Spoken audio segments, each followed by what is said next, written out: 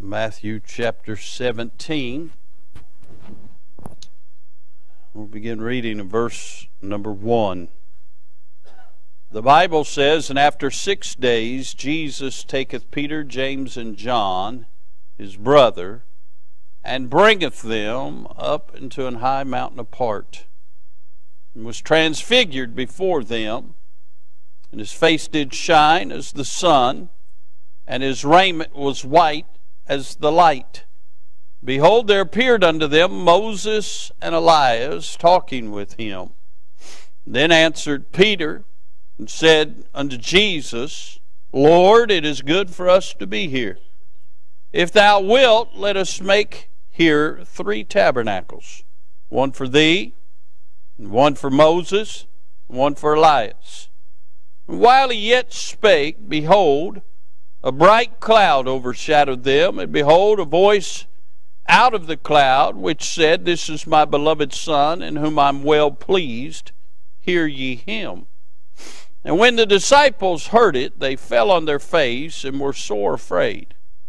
And Jesus came and touched them, and said, Arise, and be not afraid. And when they had lifted up their eyes, they saw no man, save Jesus only." Let's pray. Father, we bless you. Lord, words fail us to express our appreciation for the way you've already moved here this morning. Lord, we're without excuse not to truly worship you. And Father, yet, if we're not careful, left to our own conceits, we'll be satisfied with what you've already done and not seek what you're willing to do. So, Father, I pray for the next few minutes you'd help us. I pray that you'd put a hedge about us. I know the devil'd like nothing better than to disrupt and distract from what you're doing. So, Father, help us, the Lord, yield ourselves unto thee. God, speak as only you can speak. Open blind eyes that they may see their need of salvation. God, I pray they'd be saved today. Thank you for the 2 precious souls saved over at the jail this morning. I pray for those that are struggling, you would strengthen them.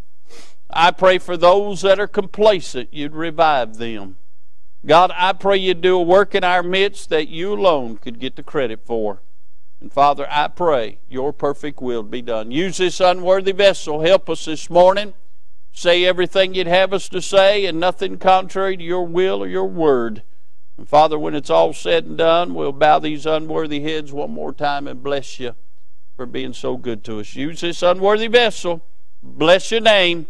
We'll bless you for it. In Jesus' holy name we pray. Amen and amen. I want to draw your attention to a few things from this really astronomical event in Scripture. We find that Jesus takes his inner circle, his 3 disciples, Peter, James, and John. They weren't better than the other 3. They were just more connected. There's some people say, well, how come God blesses them more than he blesses me? Maybe you need to get better connected. But he takes Peter, James, and John high up on a mountain, and notice the transfiguration. In verse number 2 it says, And was transfigured before them, and his face did shine as the sun, and his raiment was white as the light. You see, one writer said, the fullness of the Godhead which dwelt in the body of Christ now shone forth. Can I say that Jesus left his throne on high, stepped into the womb of Mary the Virgin, came forth wrapped in flesh, and lived some 30 years to this point in the flesh. And Brother Bob, he stood all he could stand. He couldn't stand no more. And up there on the mountain, that flesh had to give way to who he was. Can I say Jesus didn't become God? He was God manifest in the flesh. He was the God-man. Can I say that God is in control of everything? That includes the elements, the atoms, the protons, the neutrons. It was no problem for him to transfigure this old body of clay into who he was the glorified Christ, and it was no problem for him to take his old tattered garments he was wearing and turn them into white raiment that shined like the sun. It didn't affect him at all because he's God. We see that he was transfigured. Now notice the typology in verse number 3. We find in verse number 3, and behold, there appeared unto them Moses and Elias, or Elijah, talking with him. That's an amazing thing. We've got the Lord on the mountain, and we've got all of a sudden Moses and Elijah show up. Say, how'd that happen? God's in control. But the typology here is very important. Moses represents the law. Elijah represents the prophets. And Jesus came in grace and truth. Can I say that when the Father says, "This is my beloved Son, hear ye him," what he is saying is the law and the prophets, they give way to Jesus Christ. He came to bring the gospel and a New Testament. It does not do away with the law and prophets. It enhanced them. It's very important. But there's some other typology here. Moses represents the redeemed who passed through death to the kingdom. Elijah represents those who will pass through translation into the kingdom. Not everybody's going to die. But we all shall be changed in the moment, in the twinkling of an eye, at the last trump, when God shall sound, hey, the dead in Christ shall rise first, and then those that are alive and remain shall be caught up together with them, and so shall they ever be with the Lord. So we see the typology that is here. There's also some theatricality here. You say, what is that? Well, look what happens in verse number 4. Then answered Peter. Peter's always popping off at the mouth. Can I say this? Every Baptist church and every Baptist pastor has somebody like Peter. They got more opinions than they got sense. Then answered Peter and said unto Jesus, Lord, it is good for us to be here. Well, it was good for them to be here. But then he opens his mouth and puts both feet in it. If thou wilt, let us make here 3 tabernacles, one for thee, one for Moses, and one for Elias or Elijah.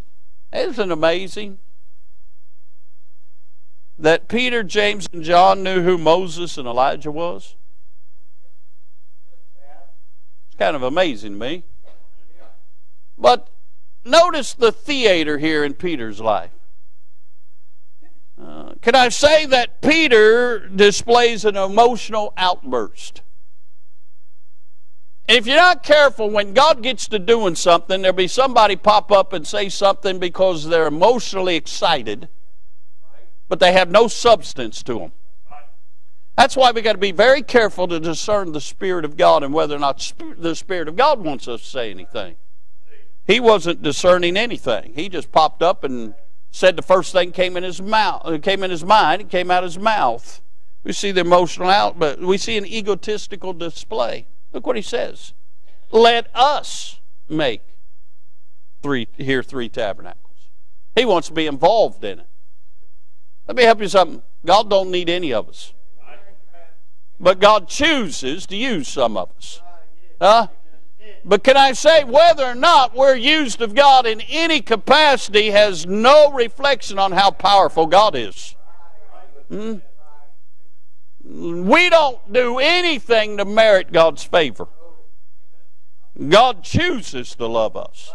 And He chooses to extend us grace. And He chooses to extend us mercy. We don't deserve any of it. But he had an egotistical display. He had an emotional outburst. And then he had exalted carnality. What he's really thinking, we could say, look what we did. Listen, God's never in anything where man's going to get the credit for it. So we see the theatricality.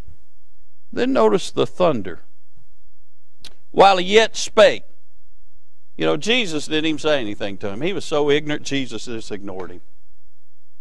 But while he was yet still speaking, popping off the mouth, behold, a bright cloud overshadowed them. And behold, a voice out of the cloud which said, This is my beloved Son, in whom I'm well pleased. Hear ye him. I think the Father put his finger on it. In this verse, we find the presence of God in the bright cloud.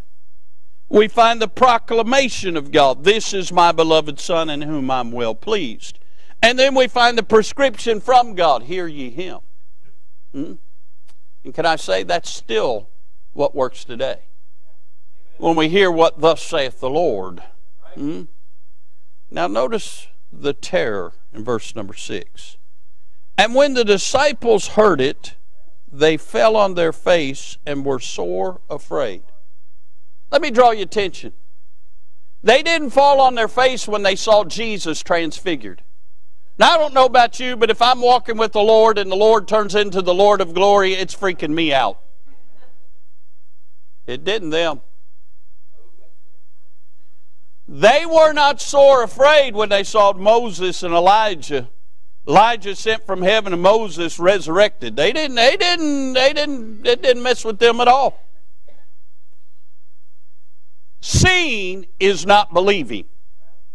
It was when they heard the voice of God. That's when they fell on their face in terror and were sore afraid. God chose through the foolishness of preaching to save them that would believe. So then faith cometh by hearing, hearing by the word of God. And God's never going to save you by what you see. But it amazes me that today, modern Christianity, it's all about what you see. God gave us a book, and it's about what He says. Notice the touch in verse number 7. Jesus came and touched them and said, Arise, be not afraid. And when they lifted up their eyes, they saw no man save Jesus only. Thank God for His touch. They were fearful until His touch came by. And He says, Arise, be not afraid. And when they opened their eyes, Brother Bob, they didn't see anybody but Jesus. Be a good day in our lives when we get our eyes off everybody else and get our eyes on Jesus. Looking unto Jesus, the author and finisher of our faith.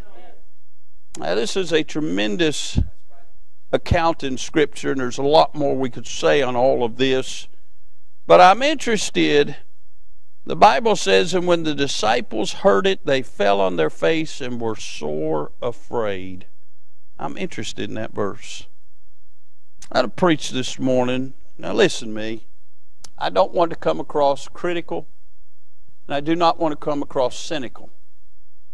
There's been a whole lot said here in the last couple weeks about this movement going on down at Asbury College, and I understand some of it's extend to other colleges, and there was a faction that put something out from NKU where it was there and all kinds of things.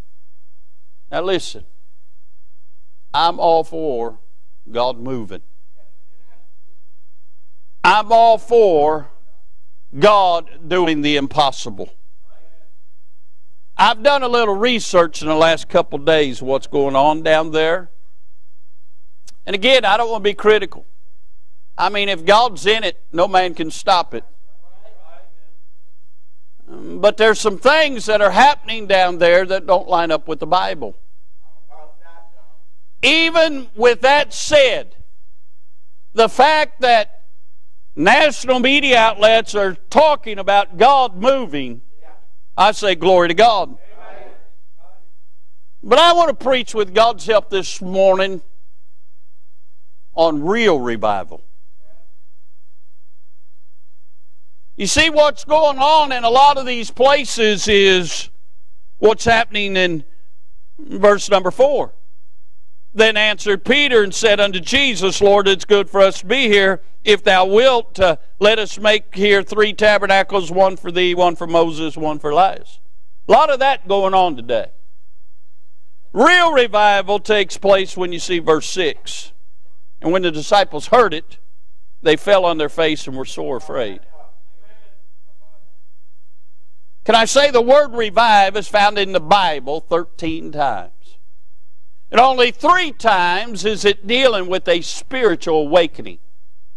Every time it's dealing with being made alive, being brought back to life. But 3 times it's dealing with a spiritual awakening. Isaiah 57:15, the Bible says, "For thus saith the high and lofty one that inhabiteth eternity, whose name is holy. I dwell in the high and holy place with him also that is of a contrite and humble spirit, to revive the spirit of the humble, and to revive the heart of the contrite ones." Habakkuk 3:2 says, "O Lord, I've heard thy speech and was afraid. O Lord, revive thy work in the midst of the years.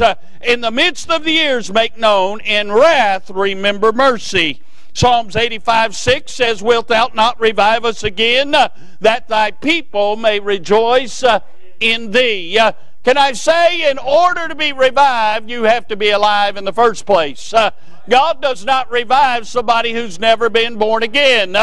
Somebody that's dead in trespasses and sins cannot be revived. They got to be made alive first before you can be revived. But there are some things that are always prevalent with revival. Whether or not you know it, I've been a student of revival for some 35 years now. I've read books on real revival. I've read accounts of men who were there when real revival broke out. Listen, real revival has no true recipe. Now, I know everybody runs 2 Chronicles 7:14. It's a good starting place. "If my people, which are called by my name, shall humble themselves, pray, and seek my face, and turn from their wicked ways, then will I hear from heaven, I'll forgive their sin and heal their land." I say hallelujah. It's still in the Bible. And everybody runs to that as the recipe. But I've found that God can move whenever He wants to, however He wants to, however long He wants to. God is the one who brings revival. But can I say that throughout all the study that I've ever done on revival, revival always includes several things. Can I say the first thing that you find in revival is you'll find repentance. People will realize they're not what they should be. People will realize they've allowed things to come in their life they shouldn't. People would realize that they've gotten a little cold. They've gotten a little distance. They're not on fire for God anymore. They'll remember back to when they got saved and they had a zeal and they couldn't wait to get to church. They didn't know the hymns, but they couldn't wait to sing them. They couldn't wait for preaching. They couldn't wait for fellowship. And they'll realize they're not that now. And when the Spirit of God gets to moving, people start repenting. Repentance is simply a change of mind and change of heart towards God. What repentance does is it puts things back in focus. Because what happens with time is we get a little out of focus. All of a sudden our attention's drawn in other places. Can I say, everybody in here has a life outside of church. Everybody in here has a life outside of God. Even though God ought to be the center of our life and sitting on the seat of our hearts and be first place in our life, we let life get in the way sometimes. Listen, you have to work a job. You have responsibilities. God understands that. I understand that. But the problem arises when those things take precedence over God.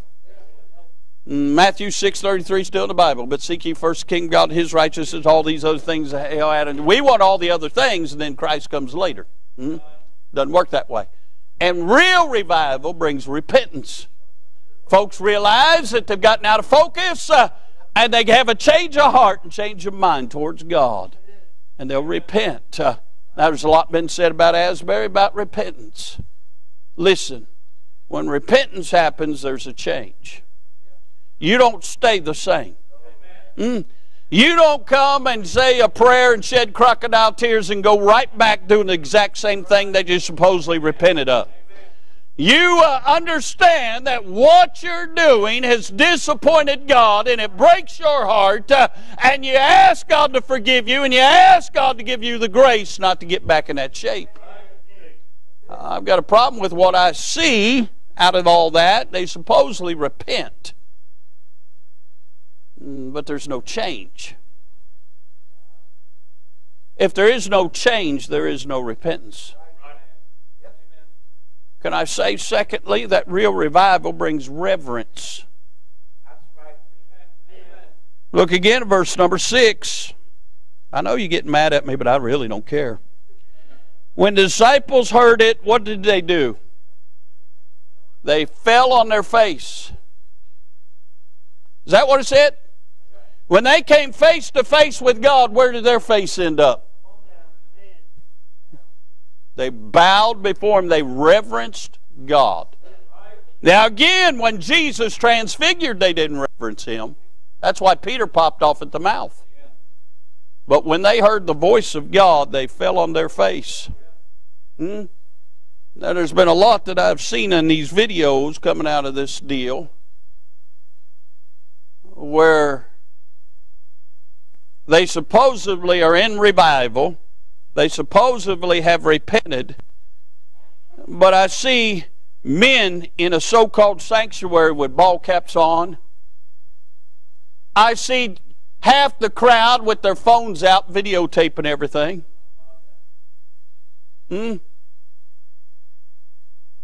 I don't see them smitten prostrate before God.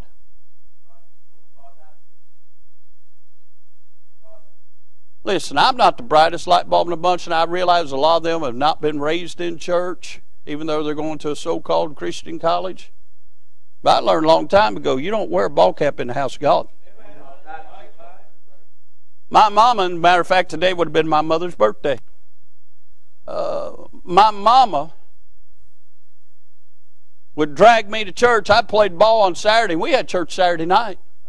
A lot of times we had a late game. I come in my uniform, my head a sweaty, moppy mess. You think I wore a ball cap in church? No. Didn't happen.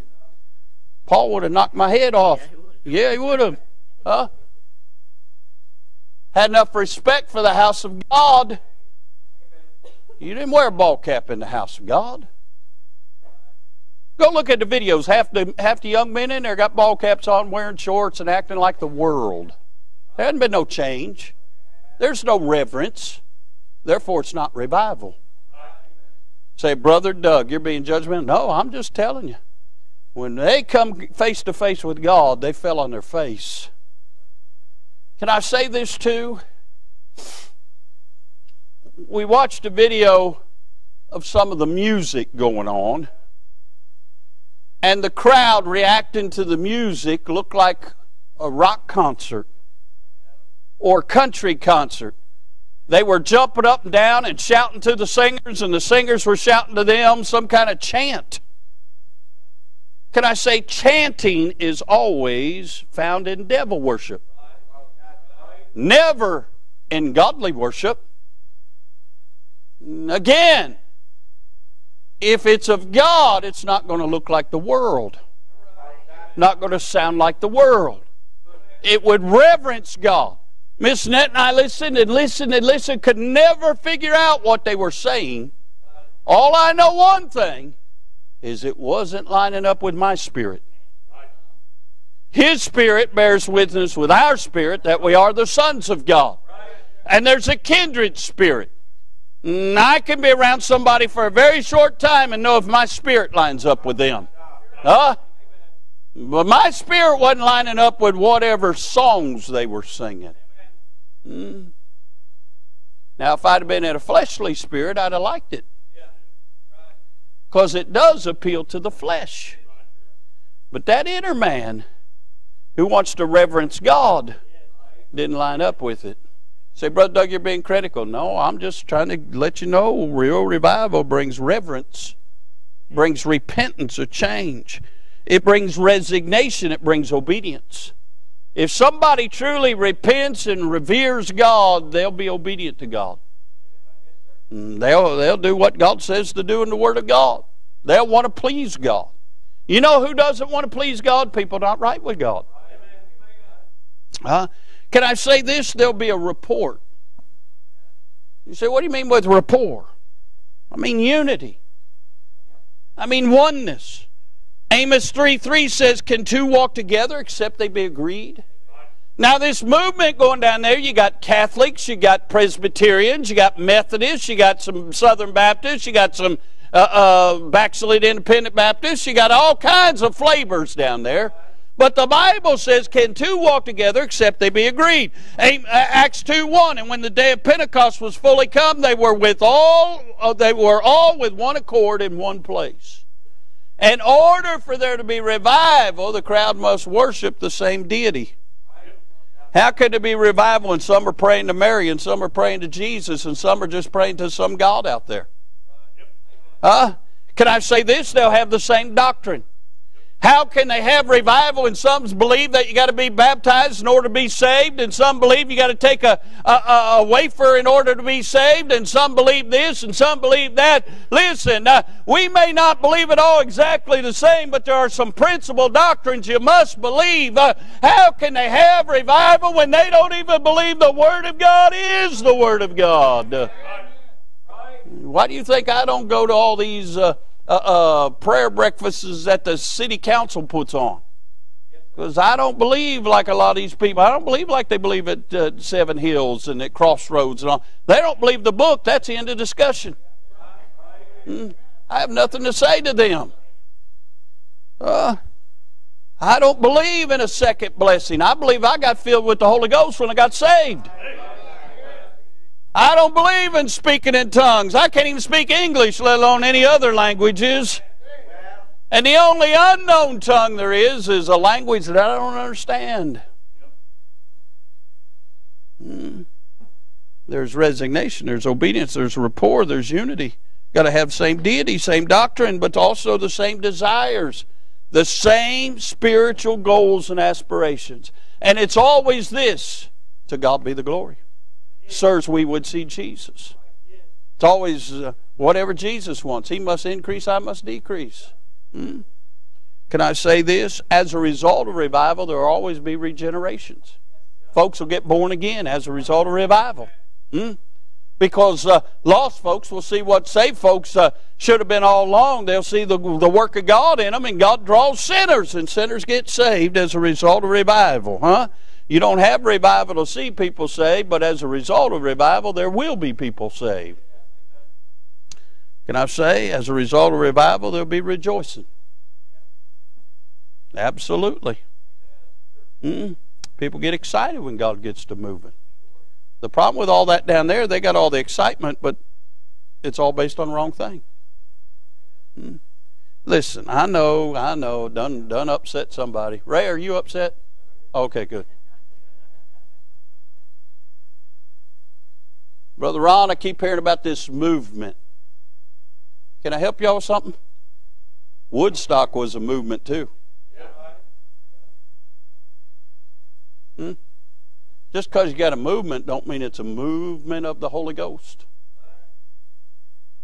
Now again, I hope it's real, but I haven't seen any evidence that it's real. I'm all for, just like at Christmas time, I'm all for Christmas because the world has to take account of all the Christmas carols and everything that's going on, that Jesus came. And I'm all for the Lord getting some airwaves and people talking about the Lord. But I'm just here to say, I haven't seen a whole lot of evidence of real revival down there. If we're going to get down to the brass tacks of it, it's been well over 120 years since real revival came to America.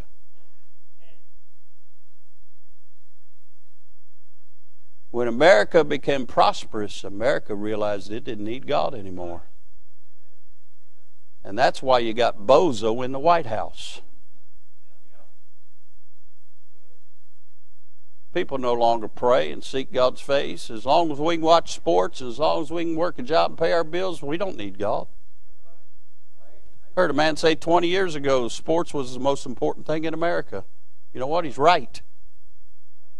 Say amen.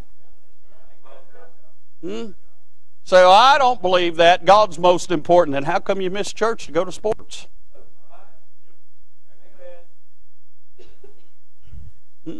Boy, that really killed it right there. It's true whether you believe it or not. Some of you just need to get revived. Real revival will bring remaining. There will be a continuance. Most of y'all, Friday night when the preacher leaves, your revival's gone. Real revival remains long after the preacher. Matter of fact, the fruit of revival starts after the preacher's gone. You know why so many churches have to book preachers that everybody likes a year or 2 years in advance to get him? Because you think revival's with him.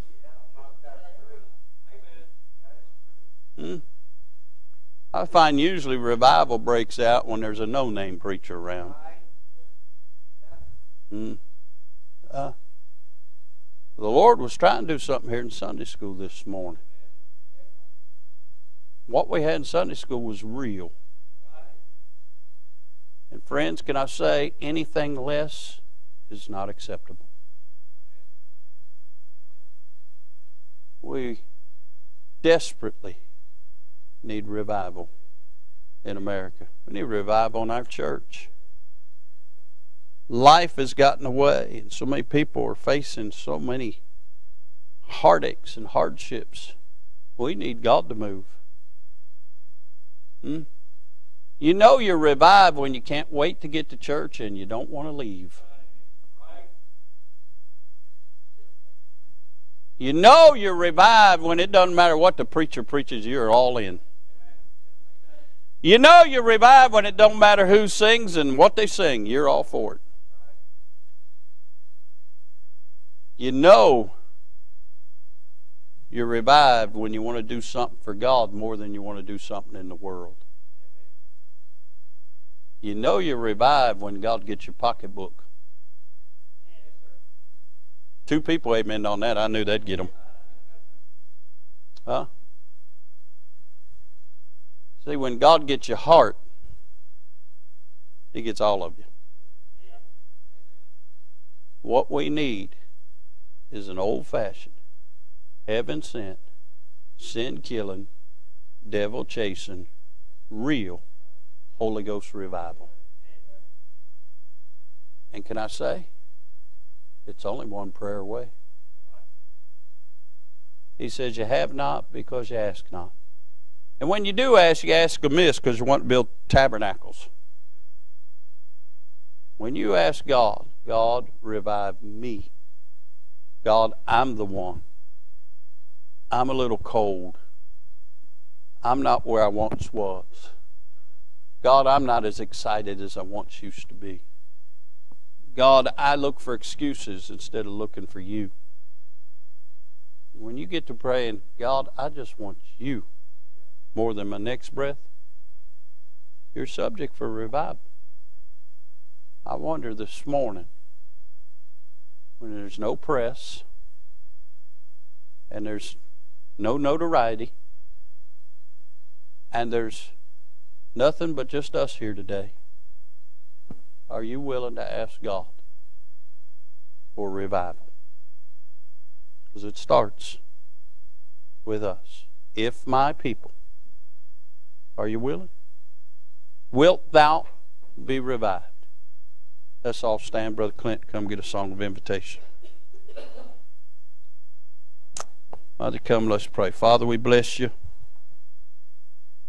Lord, I just want something real.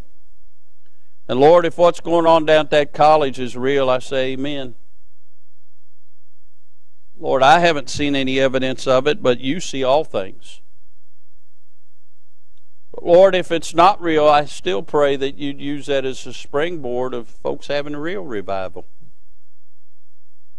God, I pray you'd do work around here. We need revival. Lord, I need revival. I need a touch. I need your presence. I need to hear the voice of the Lord. Lord, help us. Lord, do for us what we can't do for ourselves. Send revival. Lord, we long for it. We pray for it. We preach for it. Lord, help us to have it. Lord, we know the nighttime cometh when no man can work. We know your imminent return's in hand, and yet so many aren't ready. God, send revival. Help folks get ready for the second coming of the Lord. Bless now this invitation. Speak to hearts. Help us to repent. Help us to reverence you. Help us to have something real. We'll bless you for it, for it's in Jesus' name we pray. Amen. If you enjoyed today's broadcast, head on over to your app store and download the IBC Florence app today, where we have our music, sermons, videos, devotions, and much more. And as always, thanks for listening.